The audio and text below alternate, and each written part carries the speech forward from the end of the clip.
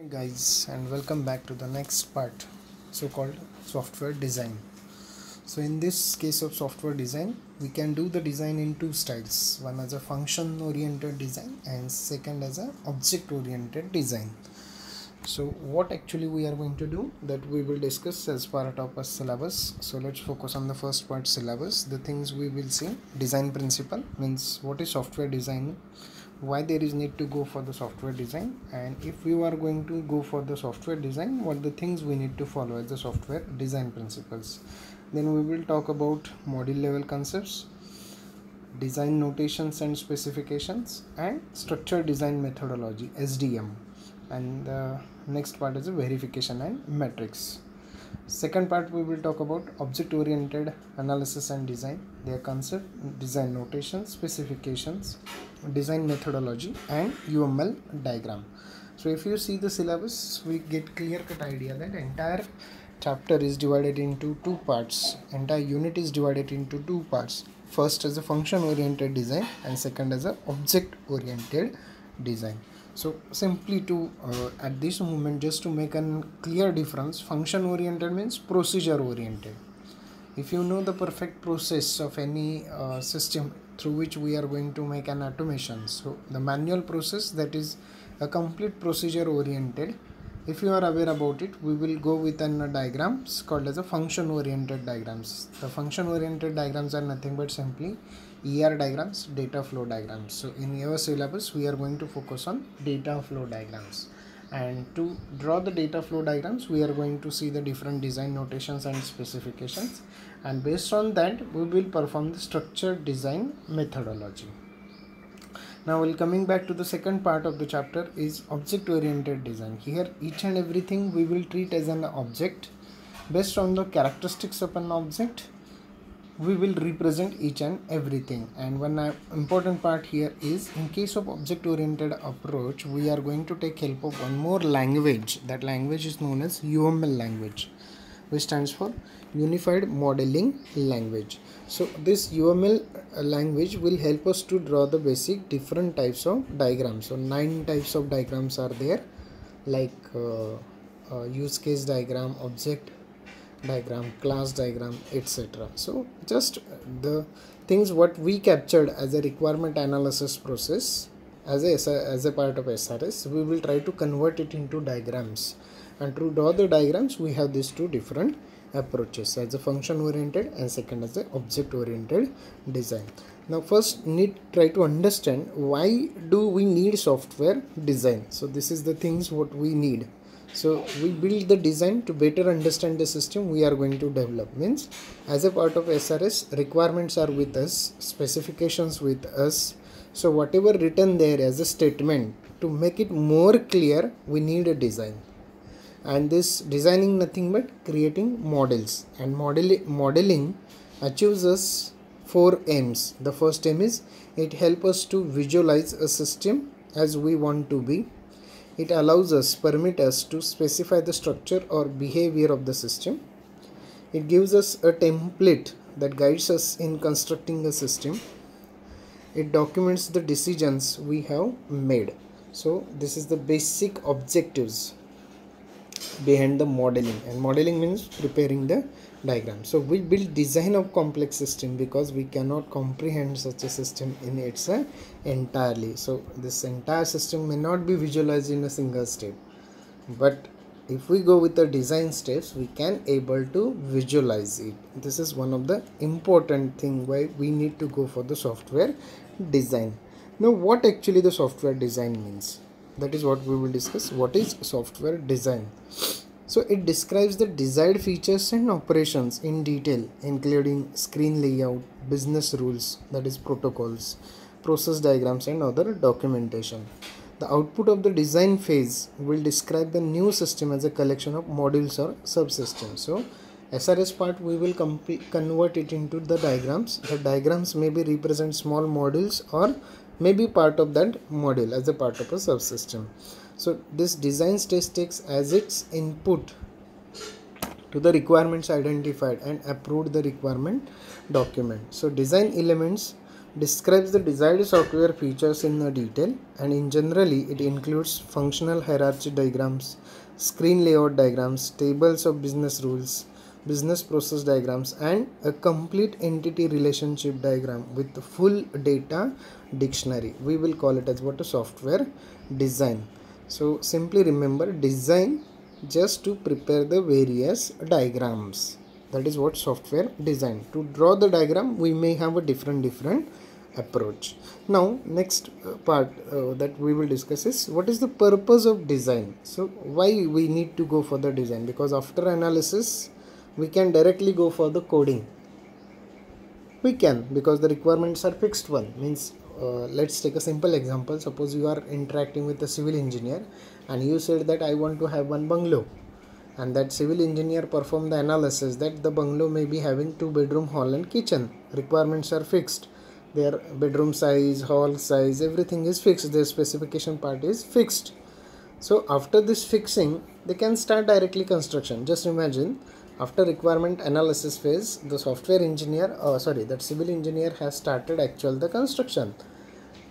And while the construction is going on, the designers, they have said that no need to go for the design. They have directly started the construction, coding part.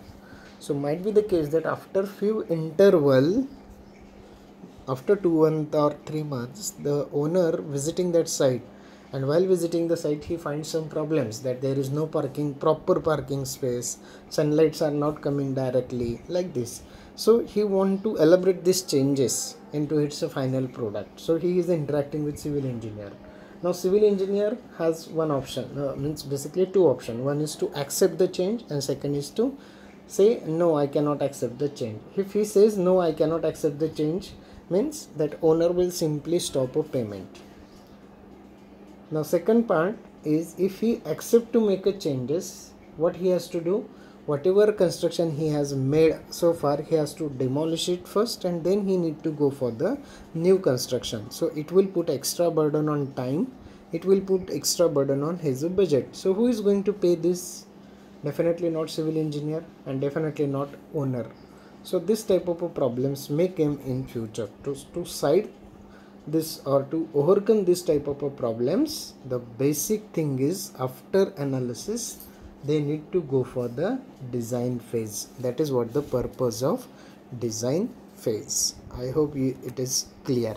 So now we are starting with actual syllabus. So the design process is nothing but a procedure to prepare the model or to represent of a system, like a dummy. If you go to a shop, mobile shop, and you ask the person, I want to purchase a mobile, he is showing you the original piece. He is saying that the piece is boxed, the pack is, so he is showing you the demo. If you go with that demo piece, if you like it, and if you have finalized with that model, then and then only he opens the box. Means that is nothing but preparing the dummy things. Similarly, the basic purpose behind the design is, whatever your final software will be have, that will try to prepare with its dummy parts.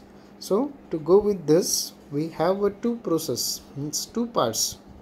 We can have a top level design, or we can have a logical design, system design, detailed designs. So basic, just like let's take one more simple example of a civil construction. Bungalow, you said. So the bungalow can be just in a single entity, 2-bedroom hall and kitchen, and how it looks, front, rear, and this is actual image. This is this part we are calling as a system design, top level design. And if you go for more details, this is logical design, where actually the kitchen will be master bedroom, lounge, dining bedroom. This all the parts will be discussed as a part of logical design. So design has two parts, system design and detailed design. Now system design means, simply remember the first diagram.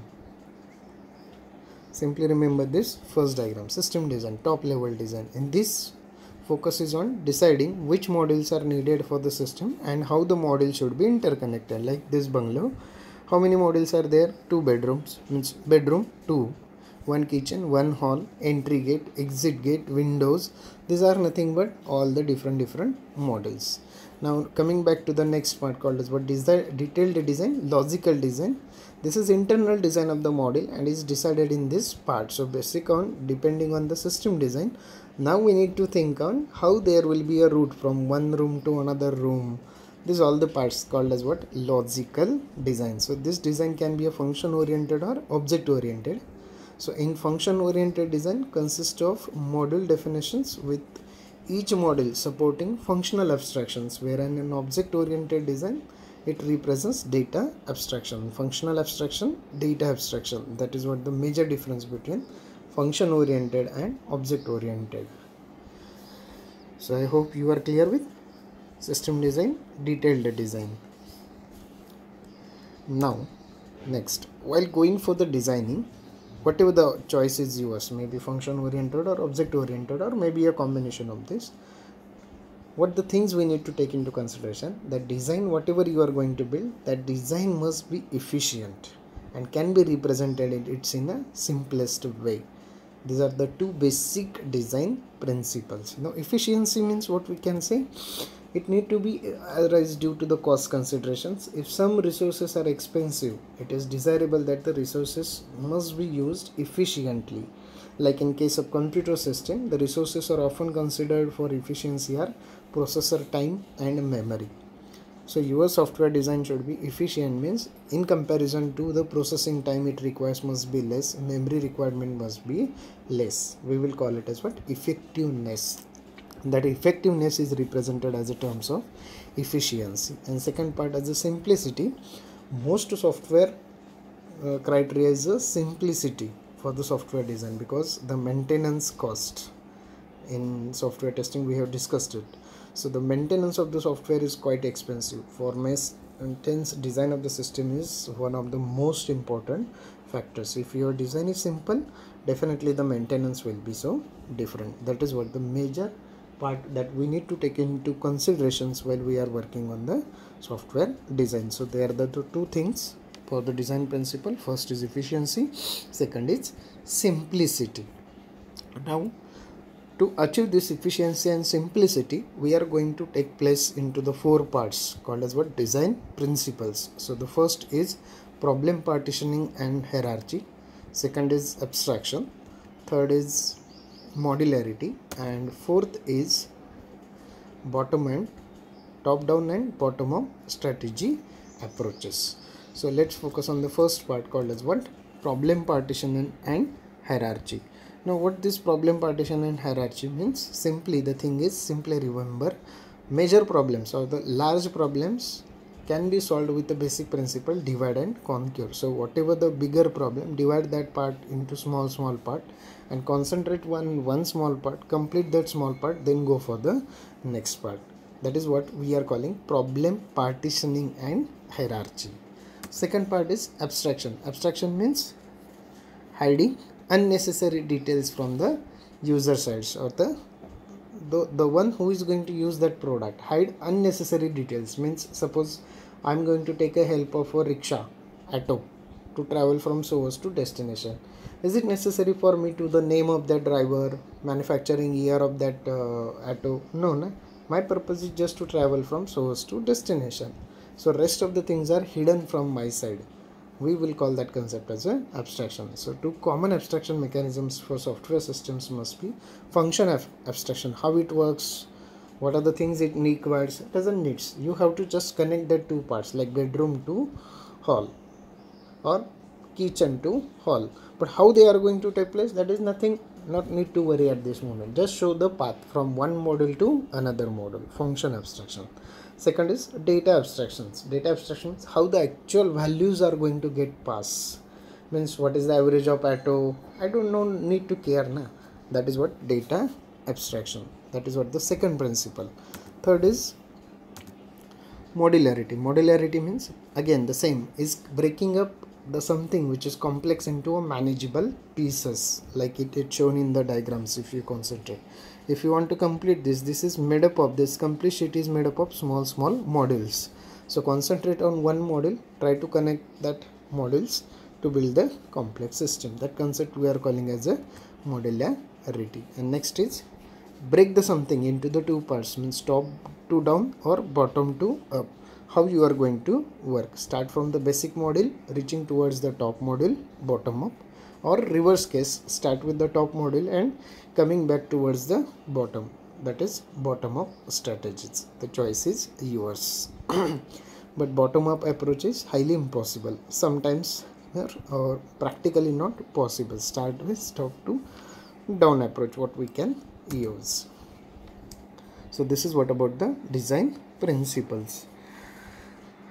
So what we will do, we'll take a pause here. In next lecture we will start with module level concepts.